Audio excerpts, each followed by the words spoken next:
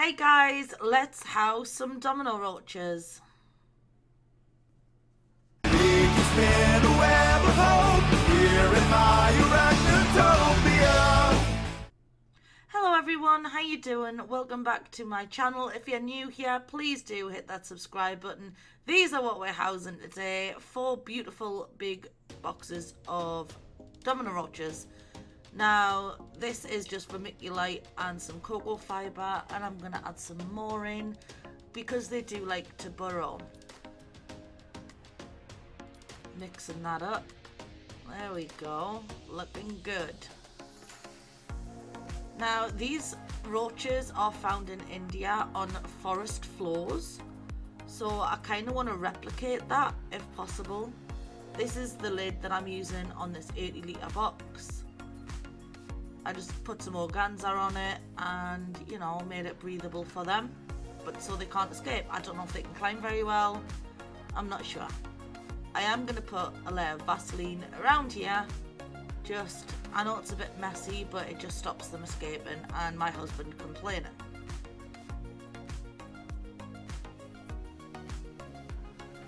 So I bought this little house some while ago from B&M's. So we're going to use this. Here's a little garden thing that you'd use. I got it for some enclosures, so why not for these guys?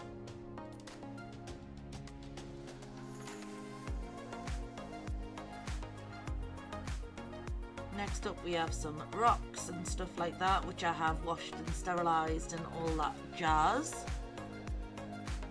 I'm also going to provide them with some hidey places. Now, in addition to all this, I did add some half plant pots just to give them some extra places to hide until I get my hands on some more cork bark. So, yeah. But they've got a good little starter hide going, as you'll see.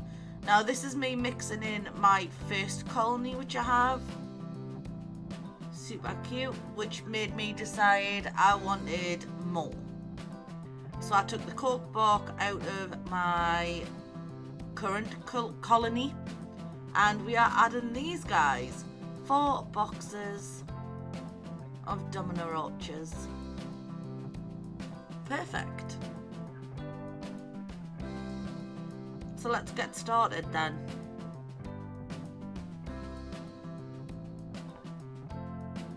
So this one's already been opened. I will be selling these on my store, guys, on my shop, so look out for them and ignore the high on my fingers. My daughter got loose with a pen and we did that whole "this is Teddy" TikTok thing, so yeah. But these were packed very, very well, and now it's just a case of getting all these guys into the box. Now, these roaches are a crepuscular species, which means they are active at midnight. That's what crepuscular means anyways. So they are very nocturnal and they do come out obviously when everything's quiet and everything's dark. But they are quite active little things, and I really, really like them, which is why obviously I got a big box of them now. So this is a subadult, absolutely gorgeous. They are cute as they are. Oops. They are cute as they are, and there is an Uthaka in here, which I'm quite pleased to say that there's Uthakas in these pots. This is what the females lay. So let's sprinkle that in. Now, I'm not going to bore you by obviously pouring out loads and getting them one by one and things like that. So I will be back once they are all in here. Sorry to interrupt, guys, but it is time for the packing peanut of love. This week, head on over to Cotswold Crawlers. They are my packing peanut of love this week, and their link is in the description down below. He's a great guy and he has a lot of knowledge. And there we go, look at them all.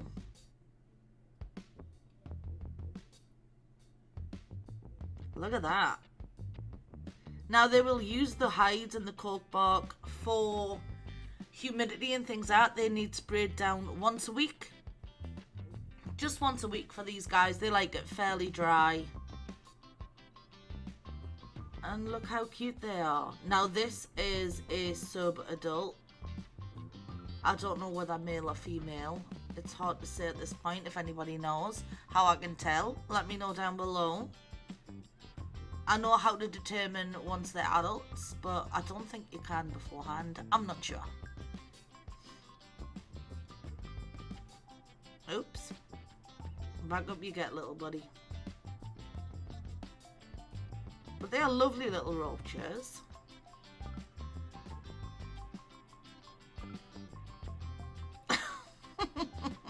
Sorry, bud. Just not having a good day, are you? Now this I found in my smaller colony, which I've now added here. And this is a molt from a sub-adult roach. So as you can see, yep, they molt, obviously, roaches do. And this beautiful one came out of said molt. Look at that.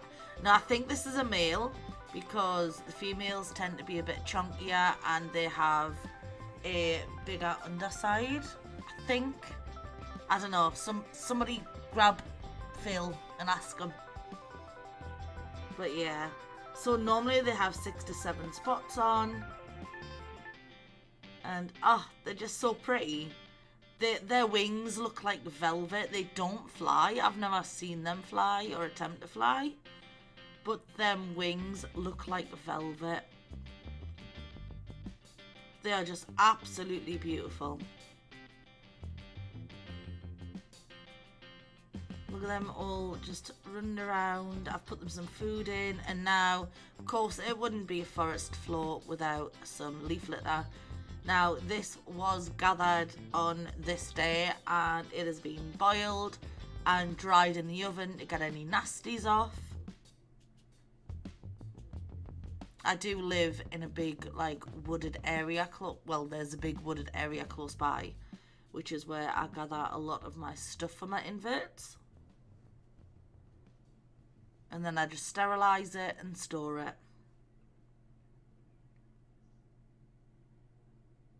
I think they're going to be quite happy in here. Now they will nibble on the leaf litter and have a bit of a munch, so I will replace this often. But yeah, I'm quite happy with how this little thing turned out, how their enclosure turned out.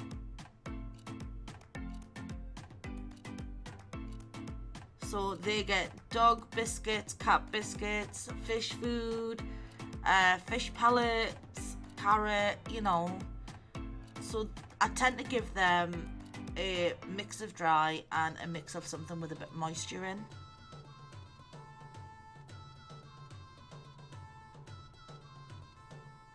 And there's their home. What do you guys think? Let me know in the comments. And I'll see you guys next time. Bye everyone.